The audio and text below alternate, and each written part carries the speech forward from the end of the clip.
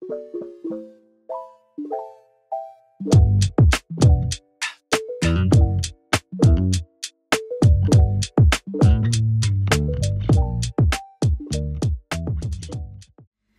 everyone, welcome back to a new video. In today's video I have finally got round to trying out these acrylic powders from Nail and Beauty Excellence. Probably about 3 months ago now. I'm not even sure how long it's been, but it's been ages. I've been sat on these and I've been aware that I've been sat on these and I've wanted to do something with them, but you know, it takes me a long time to get myself prepared for acrylic because I don't use it very often. So I thought, right, this is silly, right? She sent me this and I've got to do something with it. Oh, I found this on the packet inside. So if you can use this, if you want to try it, I hope I'm okay to show that. But in this is a trial kit. I think this is a trial kit. You get 5 core colours. I'm going to swatch the colours, but there's like a glassy pink, a plush pink, just peachy. Those are, I suppose, like your nail bed colours. There's a clear, a white. There is the acid free primer. I think that was acid free, and then there's a little bottle of monomer. So this was them swatched. And then the one thing that I've had in the past with these sort of core powders or nail bed powders is that they marble. And I'd always thought it was my bead consistency, but I didn't have that with these at all. So that was a bonus, real bonus actually, because I hate when that marble happens. So, all right, this was the Ice Diamond, which I didn't swatch because it's just clear. So, right, now, for those of you who've been here a while, you'll know that I'm not very confident with acrylic, so do bear with me.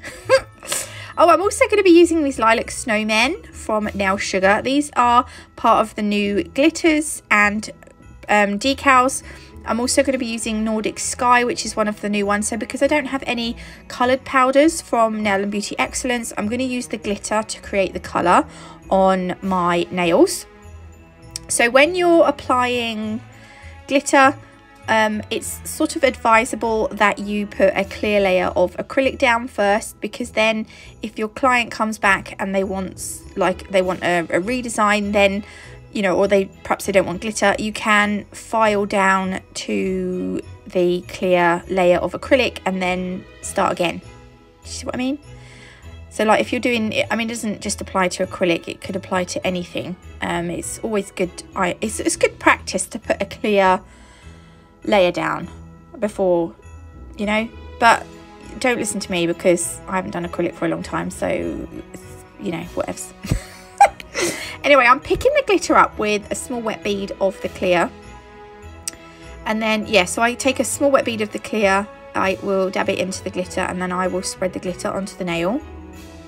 And this Nordic Sky glitter is absolutely gorgeous. There's like little cosmic stars, there's those little 5 pointed stars, and then there's like holographic glitter, there's diamond shapes in this. There's just such a gorgeous combination of glitters in this mix. I absolutely love it. I will cap this nail at the end, which I forgot to show, but whoops. Oh, and then right on the pinky, again to add a little bit of colour, I'm going to do a glitter cuff. I can't think what they call it, like a cuticle ombre. So we're adding some of the glitter to the, just sort of around the very, you know, the cuticle area, maybe down the nail plate a little bit.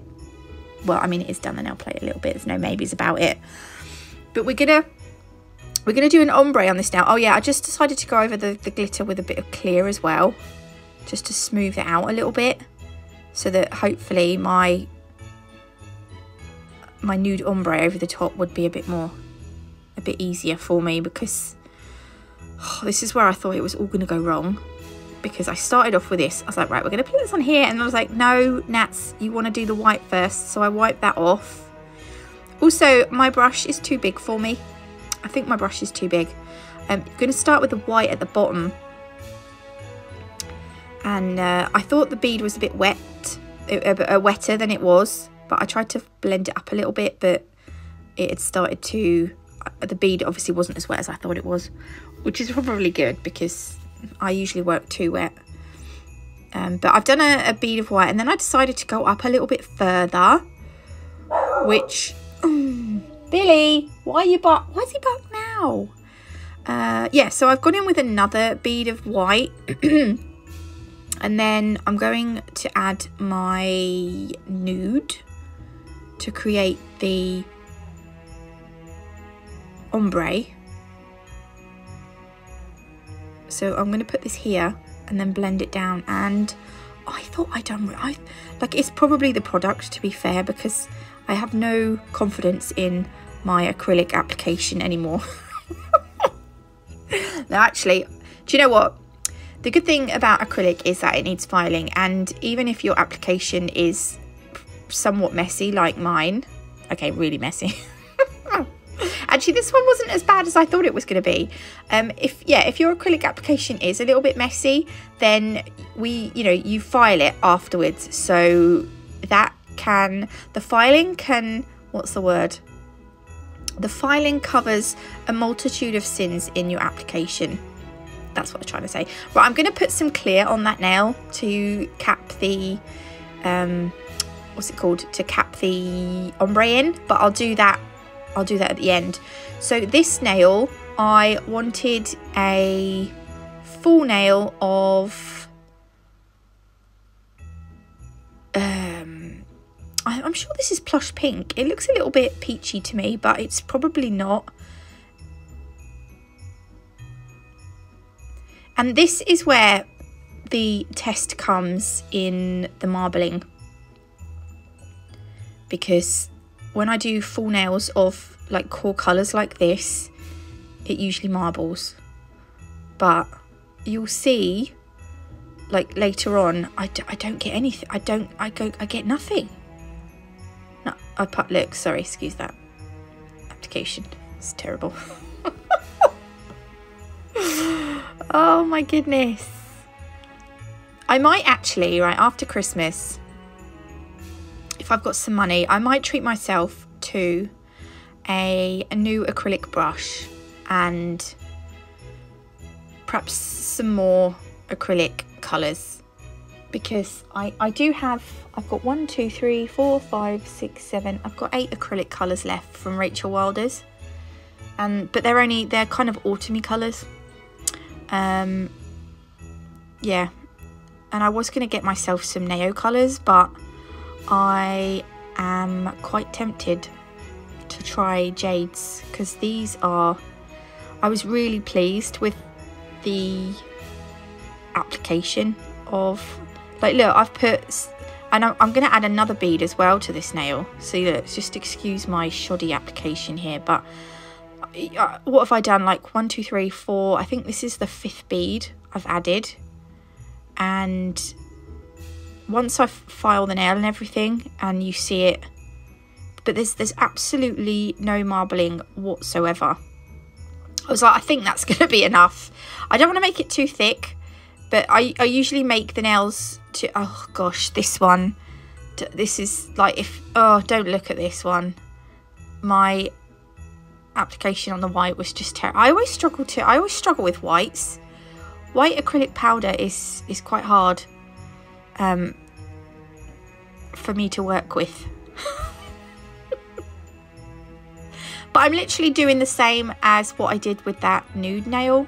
I love that colour. I'm sure it's plush pink I used. I think it's such a nice colour. I might have to treat myself.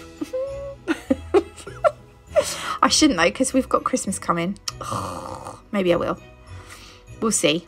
Right, so this should have been my, yeah. Do you know what it is with the white? I'm worried I don't know, I'm worried about the white getting stuck in my brush.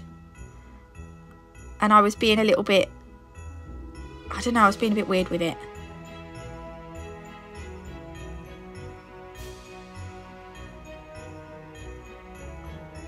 See, now watching myself use acrylic, I want to try another set.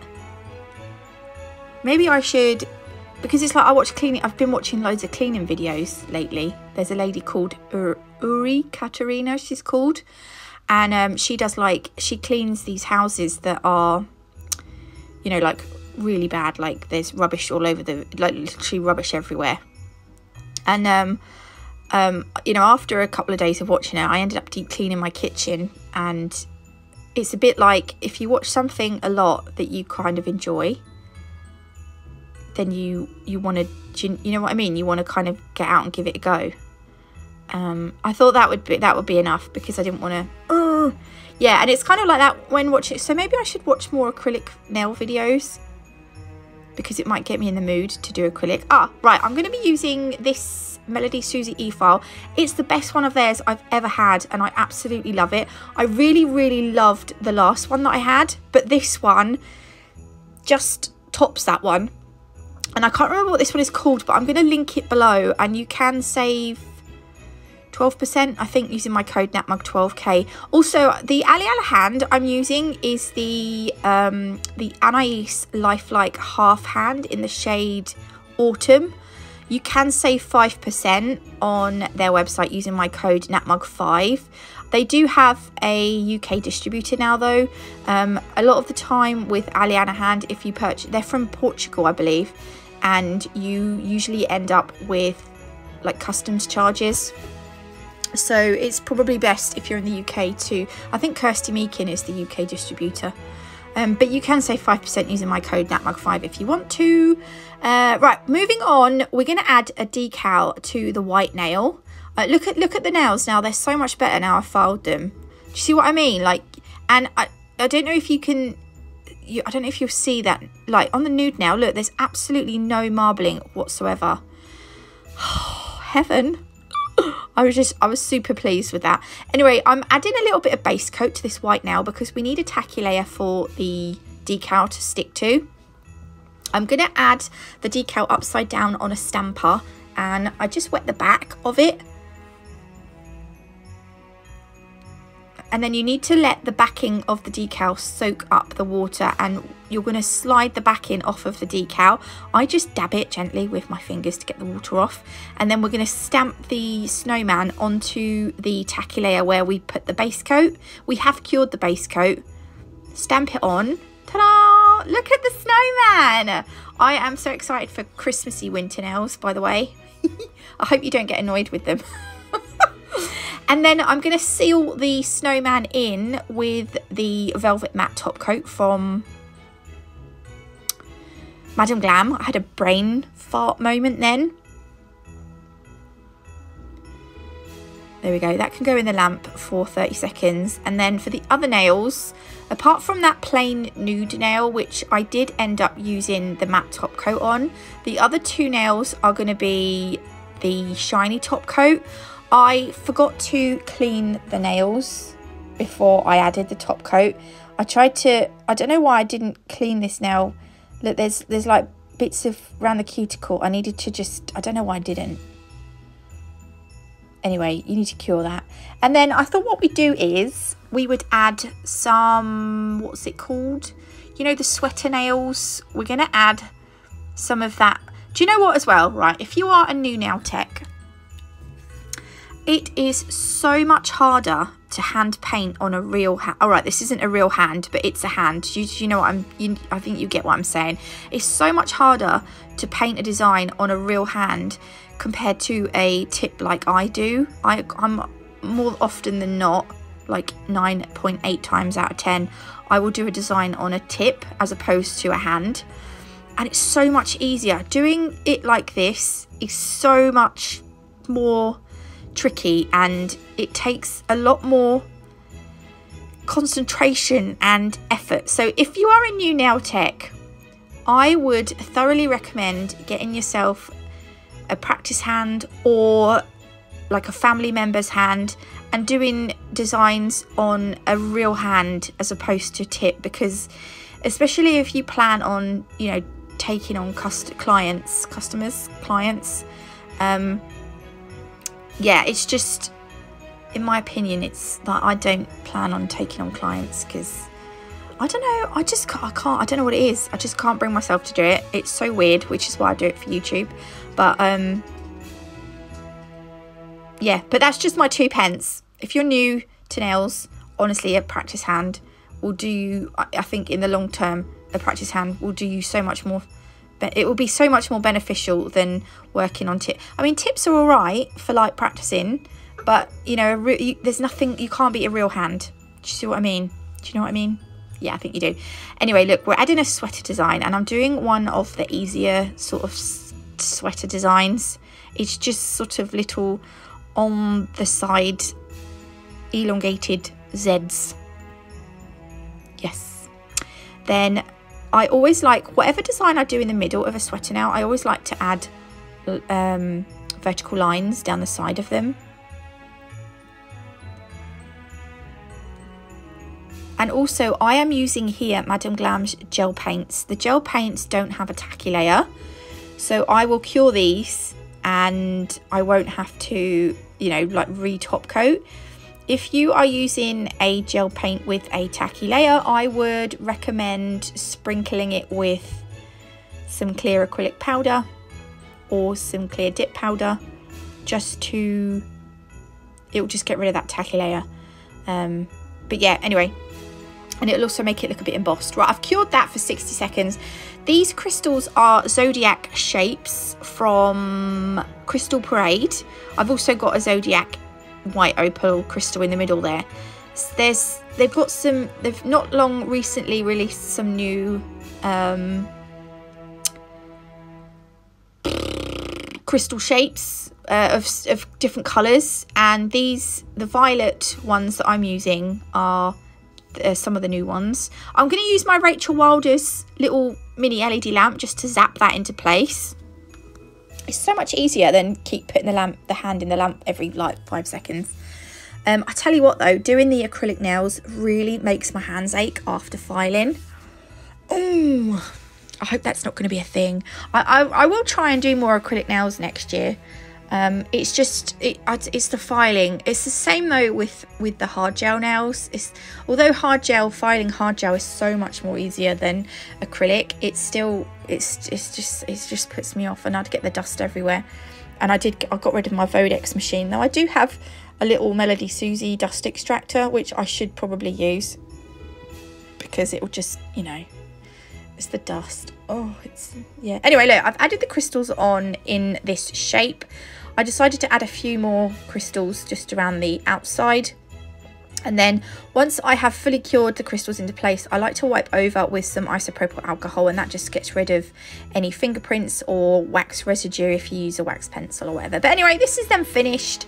I hope you like them. If you did, please leave me a like. If you haven't already, do consider subscribing. Don't forget to hit that notification bell so you don't miss any future uploads. I'm going to leave the links to the thing like the Nail and Beauty Excellence and the Melody Susie e-file and stuff down below. But God bless, love you all, and I will see you in the next one. Love you, bye.